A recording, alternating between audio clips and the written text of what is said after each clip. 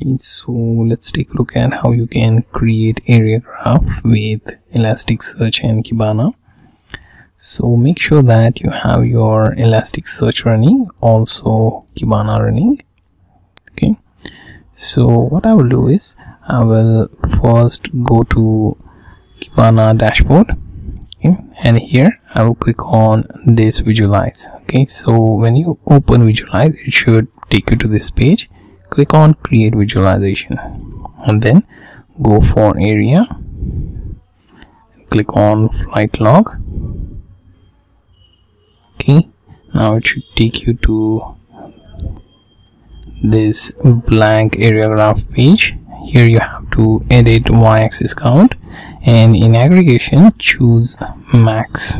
Okay, in field we will try to find field about flight time in minutes. Okay, that should be on y-axis, flight time, and in bucket choose x-axis. In aggregation choose terms, and field should be, let's see, day of the week.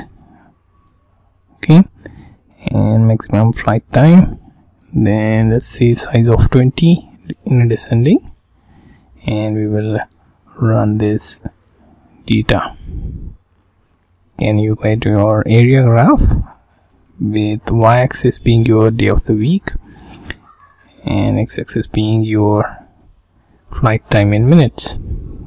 Okay, so you get the idea how to create area graph in Elasticsearch Kibana dashboard.